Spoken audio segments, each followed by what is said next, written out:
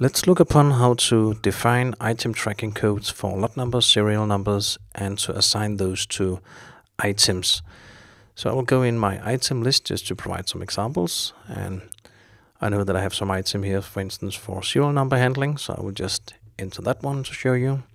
In the item card, we have on the item tracking tab, the item tracking code. And in this scenario, my item has an item tracking code called SN_ALL, short for serial number all. And it's defined in the list in here. So if you go into the list, look at the full list, you can find here as many different combinations that you want, and you can name them whatever you like. So if we look at the SN_ALL and we edit this one,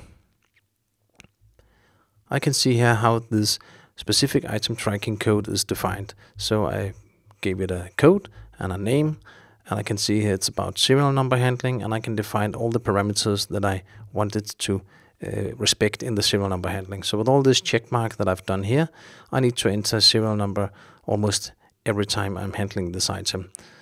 Whereas if I deselect some of all this, I didn't have to tell, for instance, when I'm purchasing the item or selling the item. So you can define here how it has to work on a serial number level if it's a serial number handled item, or you can define lot number tracking and also expiration date handling down here.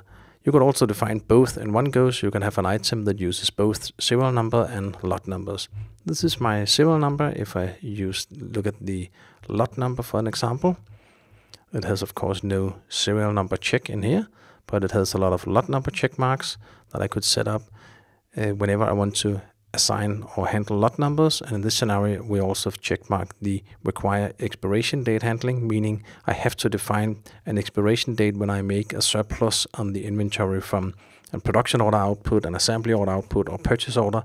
I have to enter the expiration date on the item. And you can also define the warranty date formula if you want to handle that and to calculate it automatically when you create the item ledger entries on the specific code. And the last scenario, lot number and serial number tracking. If you want to use that, you can just check mark whatever scenarios in here you want to from lot and serial numbers, which is sometimes also the case.